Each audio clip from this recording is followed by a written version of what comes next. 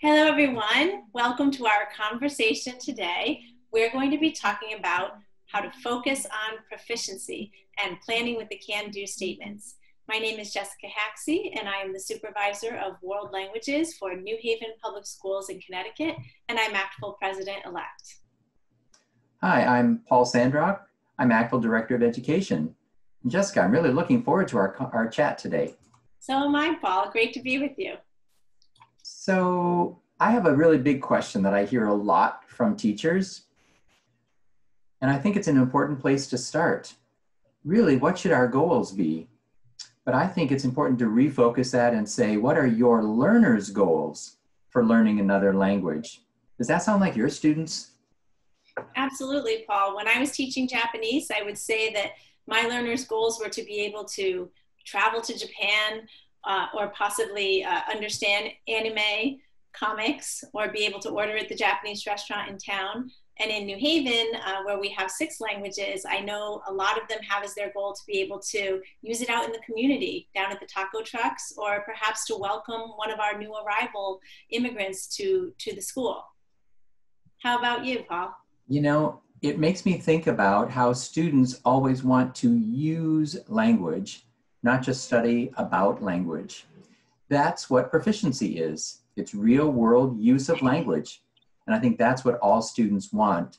And as I look at these photos, I see students using language in real situations, whether they are interacting to make a purchase in their own community, whether they are abroad at a restaurant, whether they are having a conversation with a virtual partner, maybe playing a video game with a kid halfway across the world, or whether they're thinking ahead to their future careers and their world of work. And as I look at all of these images, you know, Jess, I don't see that these students are focused on being perfect. They're focused on getting something accomplished, a very communicative purpose. You know, they're thinking about the messages that they are creating, that they are exchanging, that they're understanding.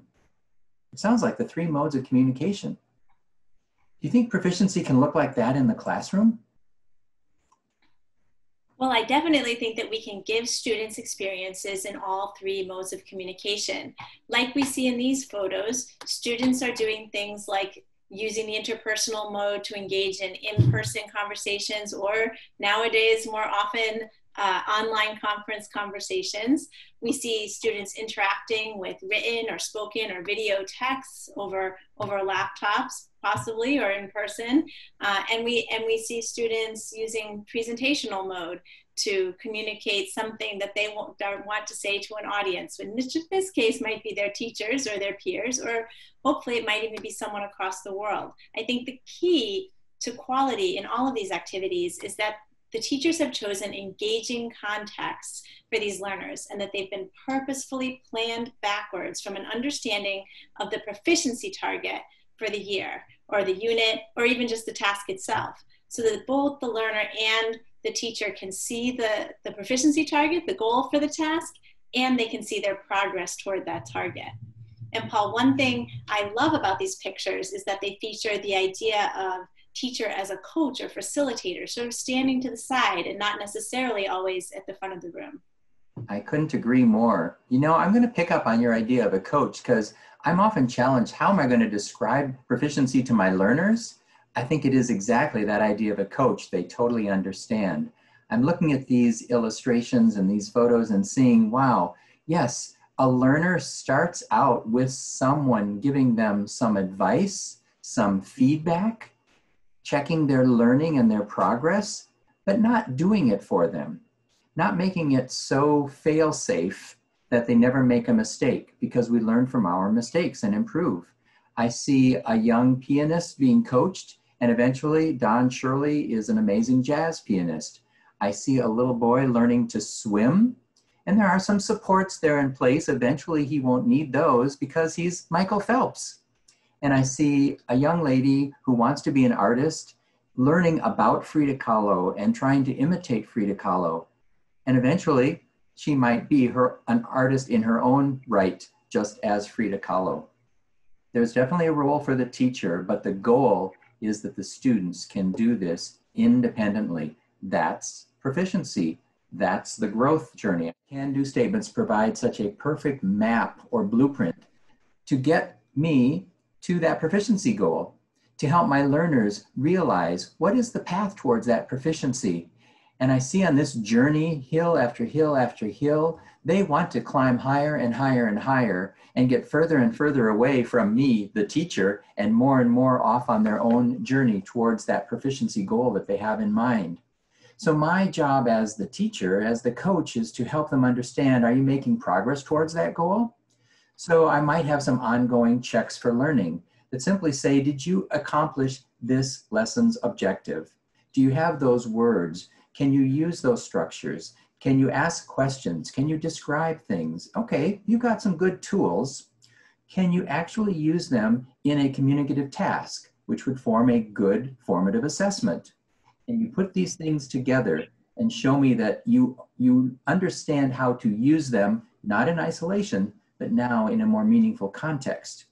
And finally, at the end of each unit, and unit after unit, I'm giving you a summative assessment that really shows you can independently perform these tasks, getting closer and closer to that proficiency goal. And I think it's the important thing to remember that this just doesn't happen once and I check it off and say, oh, you've reached that level. You did it in the comfort of this context. Let's do it again in another context and see if you can still do as well. I think those can-do statements really help us get more and more specific as we try to describe proficiency for ourselves and for our students. They help us define, develop, and measure proficiency. And the important part of this blueprint is that it's not just moving from novice to intermediate to advanced. It is also, can I do that in a purposeful way in each of the modes of communication? Can I take in a message and show that I understand it? Can I exchange a message and show that I can negotiate the meaning that may be necessary? And can I create a message and send it out to an audience that I have in mind? And this brings us into a new section that was added with the revised version of the can-do statements, and that's the intercultural can-do statements. And these can further guide our planning by showing us how proficiency is developed within the strong context of investigating and interacting within a cultural frame. And thereby, we're developing intercultural communication skills as well as proficiency as we move through the proficiency levels. So look at these verbs. These are some terrific verbs we can look at as we move across. We've got investigate and interact, two things that students definitely want to be doing, especially with cultural contexts. And at the novice level, they might be just identifying the products and practices they see. So if we look at this picture as an example, they might be able to identify some of the things they see in the picture. But by the intermediate level, they're able to make comparisons between the products and practices that perhaps they see going on in this picture and compare that to things that might happen in their own community or even other communities around the world. And then by the advanced level, they are explaining some of the diversity among the products and practices and beginning to see how it relates to perspectives. If we look at interact, this is even more important. The students are learning how to function within that culture, so they're developing intercultural skills. And at the survival level, even as a novice, they might be able to say, tomato, tomato please, or yeah, please, thank you, here you go for the money. But by intermediate, they're able to function, they're able to perhaps negotiate the price a little bit. And by advanced, they're able to interact at a competent level and even deal with an unfamiliar situation. Maybe they don't have enough money to pay, or maybe they have to bring something back because it isn't fresh enough or what they wanted. So this to me really drives home and gives us good examples, good solid examples of how proficiency develops across the levels, but within a strong context. And it also helps us understand how we can be developing intercultural skills. Well, let's move from that standard of interpersonal communication, where I see those key verbs about interact and negotiate meaning, share information, share reactions, feelings, and opinions. And let's link it to the can-do statements, because that is what is very explicitly done with these three key questions.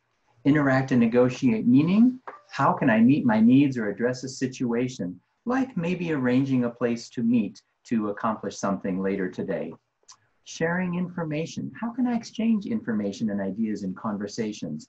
Like maybe we are exchanging information that we found out from different media to try to follow what's the truth on this news story today. Or maybe we're sharing reactions, feelings, and opinions, like exchanging our reasons for being for or against having school all online this fall. And those same questions, as we look at them and see how important they are across moving from novice low all the way to advanced and beyond, they all have a similar structure. Let's zero in on one of those. Let's look at this intermediate low. How well do intermediate low learners express, react to, and support opinions? Well, the formula that you see in each one of those squares always starts with I can, meaning not the teacher got me to do it. The teacher asked the right question, but I can do that pretty much without him or her, right? The function, I can express, ask about, and react with some details at this intermediate low level to preferences, feelings, or opinions, followed by a context. Well, I can do it on familiar topics. I can do it well in this unit. I might not be so ready at the beginning of the next unit, but I will try to get to this same level by the end of that next unit. And then the how well part. What kind of language am I using? Well, I'm able to express those opinions on this familiar topic by creating some simple sentences, but also by asking not just any question, but appropriate follow-up questions.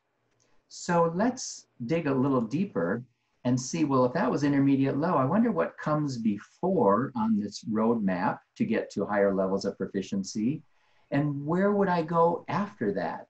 Let's build up just those functions around preferences. Look at the novice low, expressing basic preferences. I like.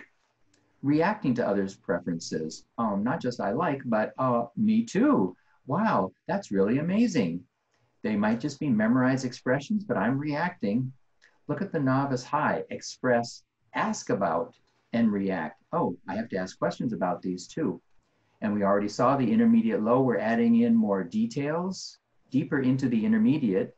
It says exchange opinions and provide basic advice.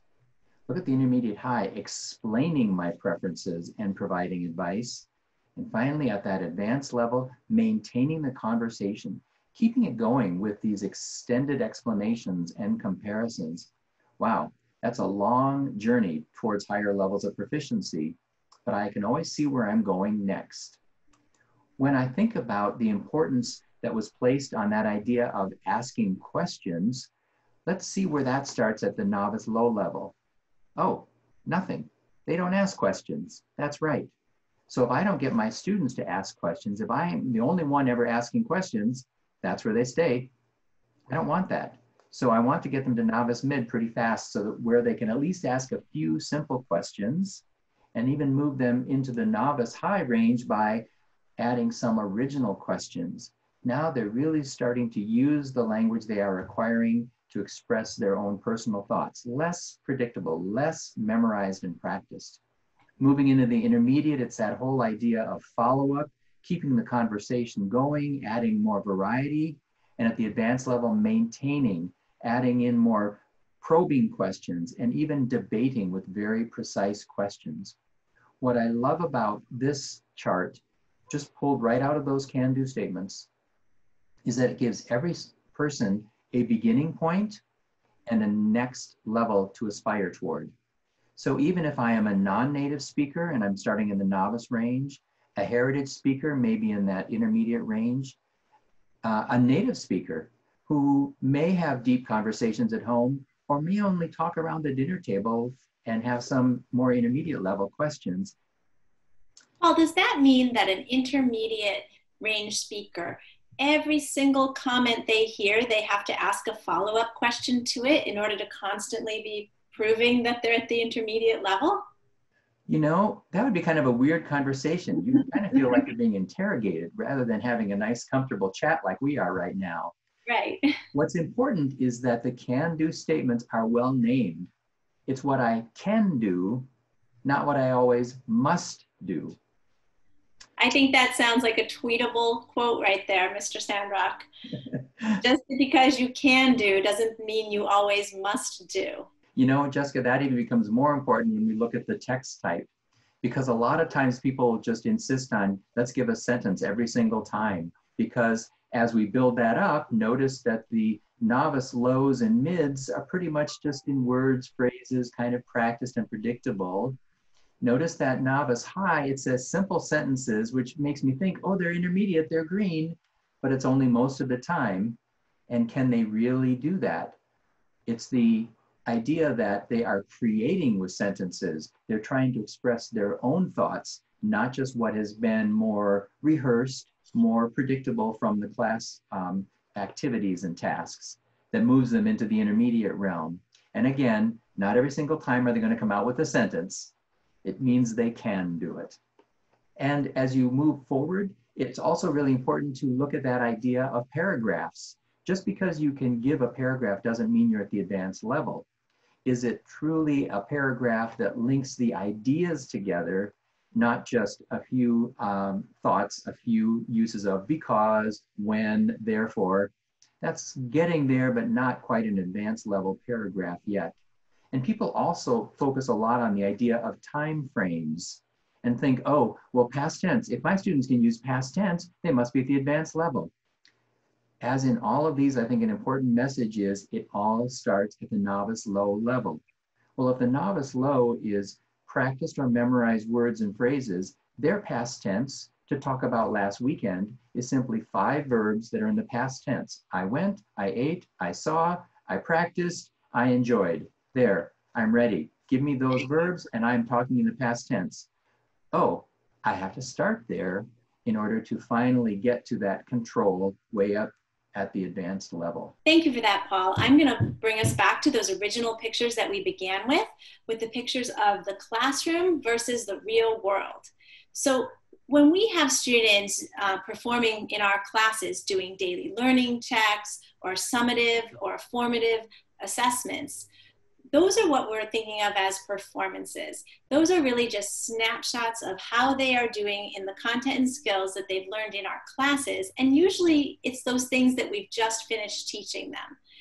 What we need to do in order to build that bridge from performance to the proficiency required in the real world is to ensure that we are always recycling and reinforcing the skills that they've already learned, and that we're giving them a range of performance practice across topics and situations throughout the year. So like you said, you might do quite well in a performance at the end of a particular unit and think that you've hit your proficiency target, but as soon as you start the new topic and situation and theme in your new unit, you go back down because you need to relearn those skills to pull yourself back up to that proficiency.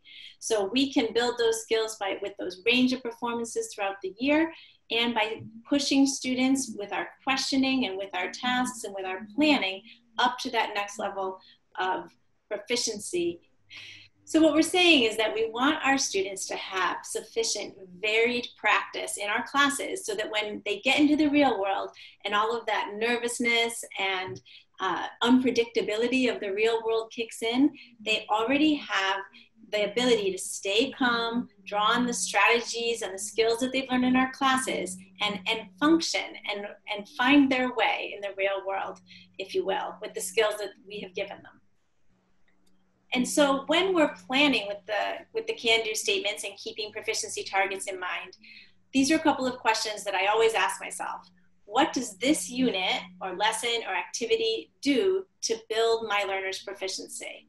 And if I can't answer that question well, then I might not choose to do that activity or choose to structure the unit or task that way. And also, what information does this activity or unit or task give me and the learner about their progress toward proficiency? And I found those to be very helpful in focusing me in when I'm doing my planning. You know, Jessica, I had an experience recently working with elementary teachers of Indonesian in Jakarta. And this was exactly where we ended up working together. that they were really conscious of maintaining their progress towards their proficiency target, and yet suddenly they found themselves teaching remotely with like once a week, 15 minutes, they could see their students synchronously. And they said, we only got to see them about 3 days a week anyway, and now we're trying to take these novice lows and still get them towards novice mid. How can we do that? Well, we went right back to those can-do statements, and they solved our planning dilemma. When we looked at the novice low presentational can-do statement, they focused on what is it asking them to do? Name familiar people, places, and objects. When they looked at the novice low interpersonal, what was it asking them to do? Express basic preferences or feelings. And notice in both cases, the how well part of the formula in that can-do statement was, well, they're going to use their practiced or memorized words and phrases, okay, what they already know, with the help of gestures or visuals. So I want to make sure that we include gestures or visuals to help them perform. They wanted to go back to what is our summative assessment that these students are going to be performing about 6 weeks from now. Well, they said now it's going to be in groups of 4 in a Zoom meeting. That's all that they're going to be able to do. So the teacher will be there to kind of coach and guide them through it. But they said it's the same assessment. Moving quickly into remote learning has not been easy. How are you feeling? That was the context that had changed, but the rest was the same. Tell each other what you'd like to do in your neighborhood when you feel different emotions. And share as much as you can, describing what you see and feel so your friends can picture your neighborhood and can even add a comment. With that summative task in mind, they said, well, okay, this week, we're going to take that presentational low can-do statement and say, we're going to practice naming people in different businesses in the community and naming things they see when they walk through the neighborhood. How could they practice the interpersonal online, expressing basic preferences or feelings? Well, they can express likes and dislikes about their community or express where they go when they feel certain emotions. Okay, I have a sense of what I want to do, but what is it going to look like when we do this online? Well, they designed tasks. Again, as the can-do statement said, please support them with visuals or gestures. They couldn't do the gestures, so they were heavy on the visuals. Again, trying to name things they see when they walk through the neighborhood, they said, well, you have to kind of remind yourself the vocabulary that you have. So what do you see? Write it down. List the colors that you see. Write those down. List what you see in the streets. List the locations. List anything that's nature. All right, these students have now created their own word bank. It didn't have to be given to them. We were just activating what they already knew. And now the task was use any of these words to describe your neighborhood. After that, they said, well, then maybe 2 days later, another task, when I give them feedback on the first one, could be I can name things I see when I walk through my neighborhood, like the different types of buildings, shops, or things to do. Okay, they've named them. What are they going to do that's going to help move them closer towards that conversation they eventually have to have? Well, tell 3 things you do in your neighborhood. Let's give them a sentence starter.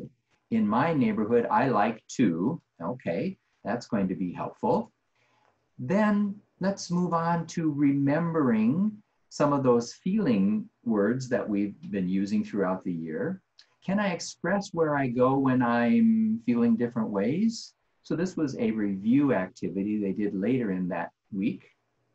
They wanted to keep the learning going and get closer to that summative assessment. And they said, well, I can express where I go when I am, is what they are working towards. Well, let's just review transportation with these illustrations. I go to school by, I go to shops by walking, by bike.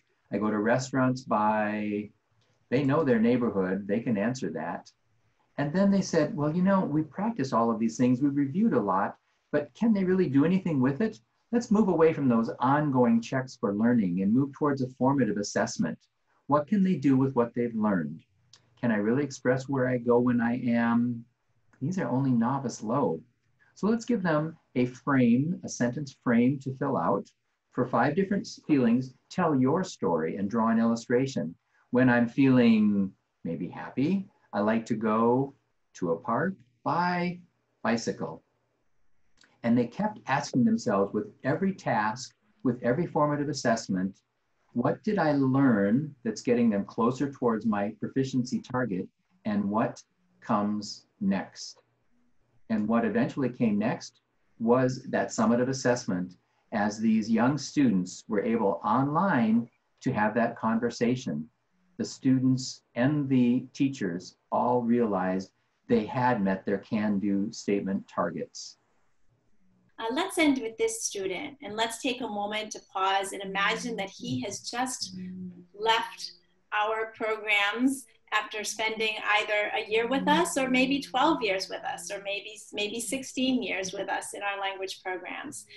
Whenever he does walk out that door, we want to be confident that we have given him the proficiency skills and the intercultural communication skills to be able to walk out into the world and use the language in the way that he wants to use it, whether that be for work or for travel or for fun.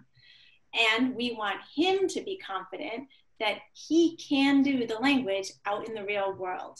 And I really think that the can-do statements serve as that guide map, both for us and for him, to be able to reach those goals. Thanks so much for this conversation, Paul. It's been a pleasure to be with you. Thanks, Jessica.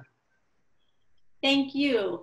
And we've been able to give you just a brief introduction today. We hope it inspires you to open up this map, this guidebook that is the can-do statements. And we hope you access all of VACFL's resources to be able to better define, develop, and measure your students on the journey to proficiency. Thanks, everyone.